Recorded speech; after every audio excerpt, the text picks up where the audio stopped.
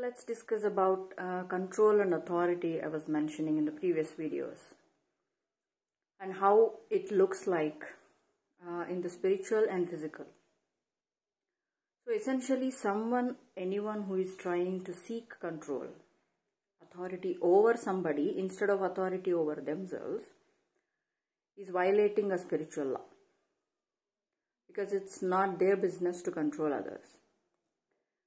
And it's also trying to make something, change something from what it is, rather than focusing on yourself where the change can actually be possible and realistic.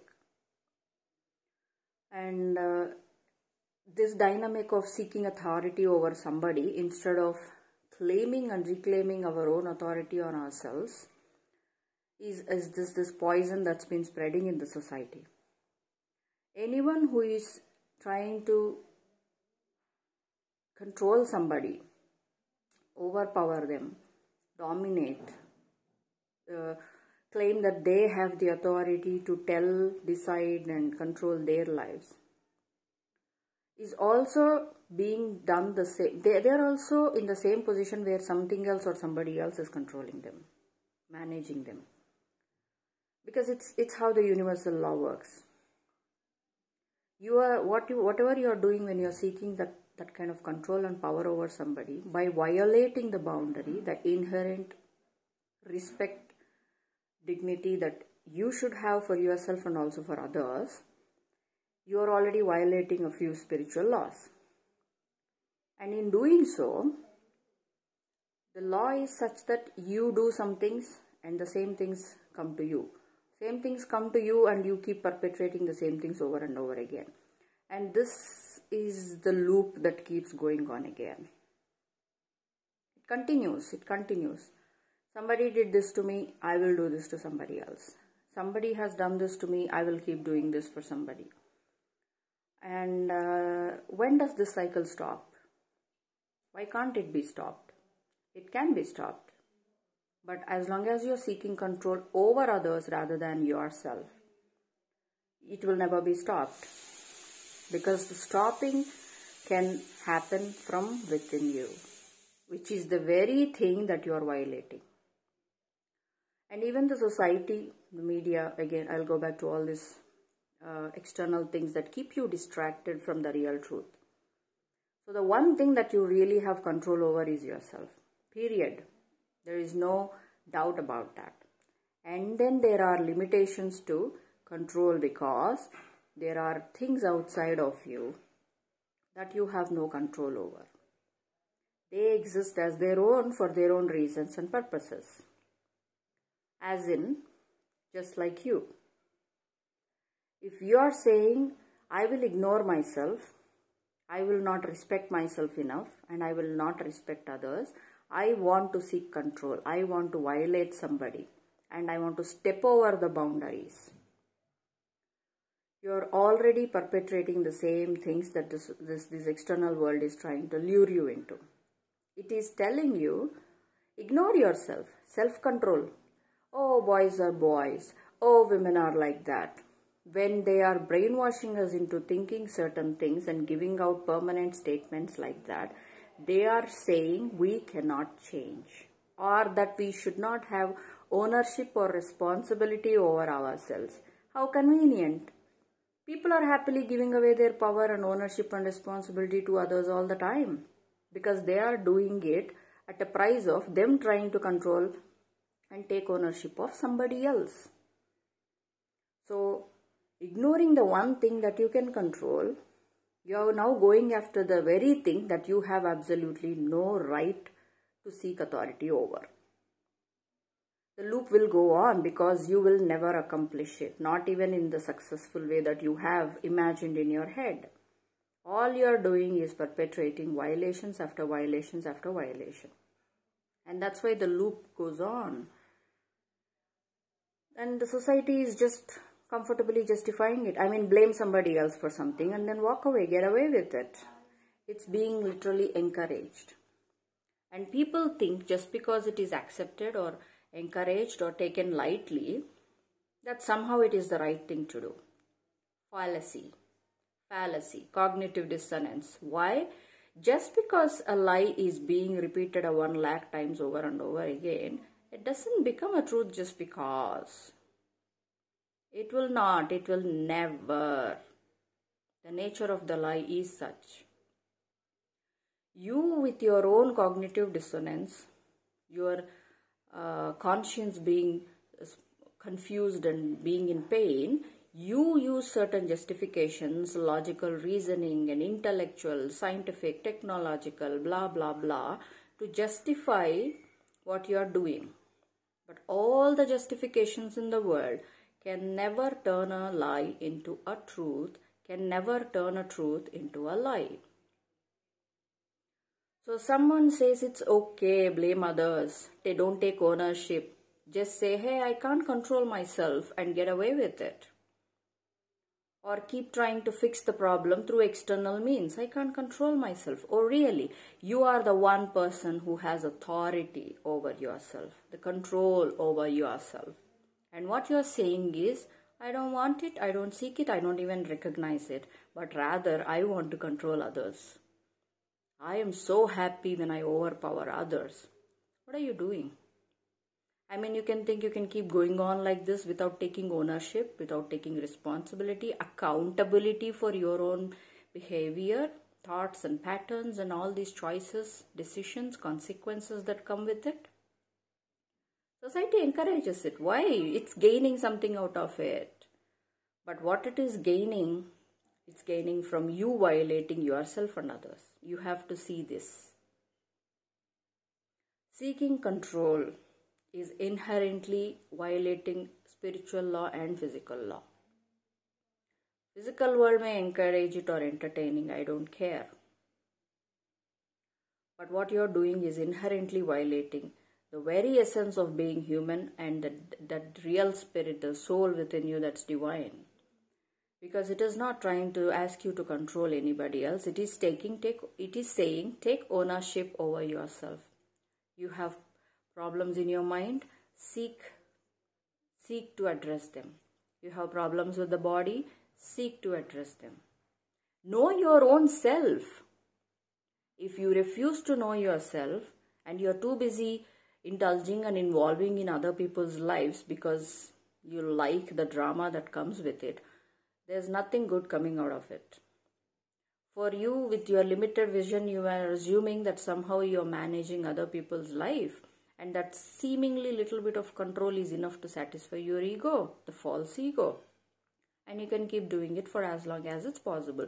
Because society tells me, I don't have to take responsibility. I can pretend, I can use vulnerabilities, I can use excuses, I can use explanations, I can use validation, scientific explanations or other explanations. And I can get away with it. And I can always blame others. If push comes to shove, I can always blame others. And when is the authority, blame, responsibility, accountability ever coming back to this one person who's supposed to be taking accountability for themselves? When is it ever going to come there? You're busy externalizing, you're busy blaming, you're busy saying, oh, I'm just like this all the time. You are letting everybody know that you are not capable of changing yourself. The one thing and one person that you have absolute responsibility and control over, and then you want to get busy externalizing it. Excuses, reasons, explanations, vulnerabilities, we are all part of the same game. We all have them. That's why we are human. But using them as excuses and removing yourself of the accountability equation and comfortably blaming everybody else all the time is never going to do any good to anybody. You know that. Whoever the person doing it, they know it. That is why they have to keep doing it again and again, and they have to keep telling stories to themselves. They have to lie to themselves just to survive every day, just to get up out of the bed every day and go back to bed every day comfortably.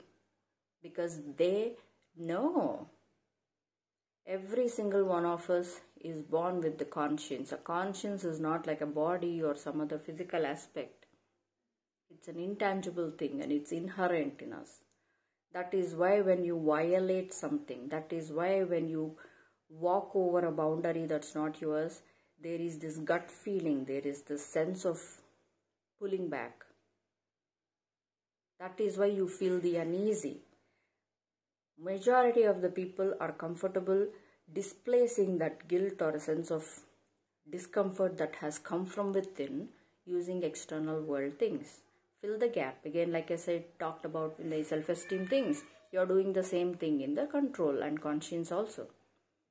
By busy seeking authority over things that you have absolutely no right to walk into, you are ignoring the one person who you are responsible for and to have the full right over. When you can say, yes, I have a tendency to XYZ and I will take control over it. It's making my life difficult. It's creating unnecessary problems for me and others, and it's not even peaceful. It's at the end of the day, it is not bringing peace. So I will take ownership and I'll work on it. I'll fix it. I'll work on it. That's ownership. That is why we have flaws. If we are inherently perfect with the physical, we wouldn't have to go through all this. The soul itself is perfect, but it is helping you get there through your existence here.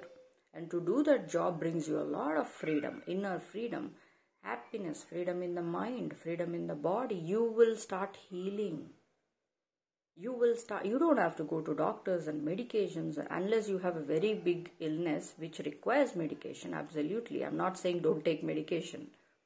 But I'm saying there are a lot of physical illnesses and physiological illnesses.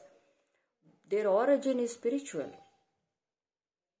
It's because of what pain we are causing to ourselves, our conscience, our spirits, by refusing to be the human that we can be, that makes our lives easier actually.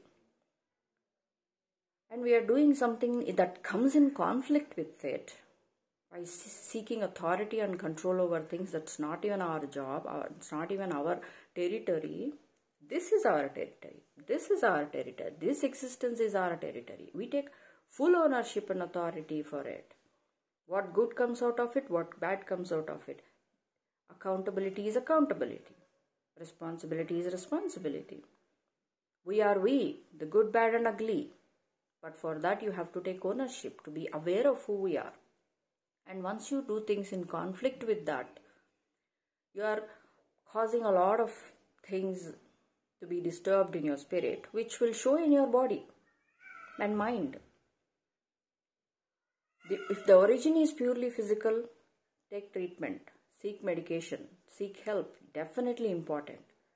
But there are also spiritual aspects which are affecting the same mind and body, which will not be cured with medication essentially. You need to work on yourself spiritually. That brings in a healing, that brings in a taking ownership, forgiving, losing, letting go of the need to control others, but rather just being in who you are, because this is one thing you have absolute control over. So pay the attention here, inwards, not the outwards, not others, not the world, not the things, not this, not that, not your partner, not your children, not this. Don't do that. Redirect to where it is supposed to be, and don't be with people who are seeking this kind of control. If you are the kind of person who want to live responsibly and other persons are seeking control, the dynamics is going to be very, very damaging and toxic. Remove yourself from that kind of environments. Heal yourself, work on yourself. Your body will start healing, your mind will start healing. If the origin is spiritual, you will see the difference. But if you are running after control and authority and wanting to overpower somebody and dominate somebody instead of taking control here, self-control, self-respect, dignity, self-esteem, our own boundaries, and not letting others violate our boundaries. All power is here. By externalizing, you are only creating more and more drama and damage. And you're violating all spiritual laws. It's not a problem. Just that whatever law, whether it's in sync or out of sync, whatever it is that you're doing will always come back to you also. You may conveniently lie to yourself that there is no spiritual world. There is nothing, the consequences are never going to come and bite back. You can tell all the lies you want. Like I said, in order to violate somebody, seek control over somebody, seek authority and dominion over somebody, you begin to lie to yourself first. That's what you're doing. And by taking ownership and redirecting attention to yourself, authority, control, and respect on yourself, you're taking out all those burdens and essentially making your life easier. The one thing that you can actually manage, control, change, mold, and build. And you don't have to lie to yourself day in, day out. That's freedom. That's the kind of freedom I'm talking about. Why do you want to live a life where you want to lie to yourself every day for everything? Initially, you will start lying and justifying. After a while, you get used to it. So much that you don't even have to justify the nastiness in you. And then what? Just because you stop justifying doesn't mean the violations are not happening.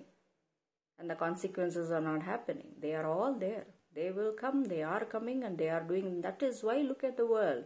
Look at the world with the true sense of, if I want peace, if I want joy, if I want respect, dignity, and equality, and yet all that's happening around me is this. Why? Seeking to control something that's not in your control, and that's not your job. Seeking to change, mold, dominate, take authority over something, somebody, groups of people, nations, whatever it is. Once you are trying to overpower somebody, you are violating a lot of things, and then comes a lot of other violations with it, and that is why all this nastiness around us. So work on it. Work on this control aspect. Redirect to yourself. Self-control is such a virtue. Imagine it brings a lot of freedom. You don't have to explain yourself to yourself and others. You don't have to lie to yourself. You can sleep in peace. You can relax. You can actually heal yourself of a lot of all these vast majority of the psychological issues that I've seen in my practice, psychological, psychiatric practice. Majority of them are coming from spiritual abuse that we are putting on ourselves. Getting carried away by externalizing world and externalizing things in the world rather than taking it inward and working on it. Only some part of it is physical diseases or illnesses or issues in the body and mind. Rest other are spiritual in nature, because we are violating ourselves first of all. You lie to yourself. You want to convince yourself what you're doing is not wrong. You want to stay awake. You can't be at peace with yourself in silence and loneliness. Then something is eating you up spiritually. Work on it. Address it. Heal it. It's going to be difficult, yes. But I'll tell you, it's going to be much easier than perpetrating violence and more drama, more chaos and more nastiness in the outside. No. It's going to be a lot easier than that. It's just that you have not seen it happen. Somebody convinced you that there is no you and self and spiritual world, so you can do whatever you please. That is why all this nastiness is piling up. The cleaning up is not on the outside. Here. You do it, you will start seeing change. It will be difficult? Yes. It will be much easier though in comparison to the damage that's happening when you are living the other way around. I promise that much. I'm speaking from experience. First-hand experience, not even second-hand. Somebody did not come and tell me or teach me this. Here is the answer. Control, not gonna work.